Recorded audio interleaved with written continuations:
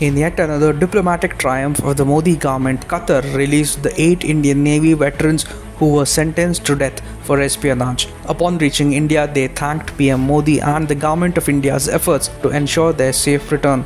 बहुत खुशी हो रही है कि वापस इंडिया पहुंच गए हम safe and sound. Without the intervention of Prime Minister Modi, it wouldn't be.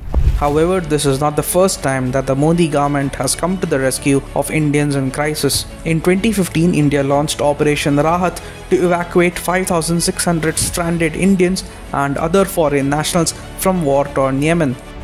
India carried out Operation Maitri following the devastating earthquake in Nepal, rescuing over 5,000 Indians. In 2016, India evacuated 242 Indians, including 28 crew members, from Brussels after terrorist strikes hit the city.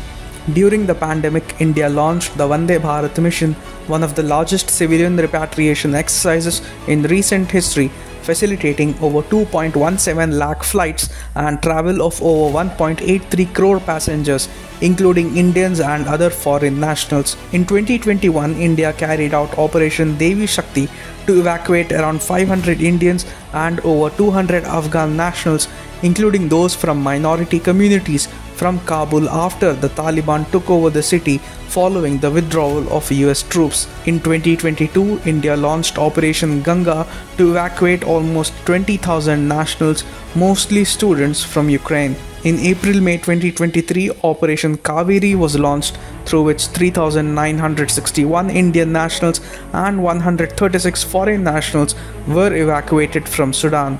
No matter what, whenever and wherever an Indian is in crisis in any part of the world, they feel assured that the Modi government has got their back.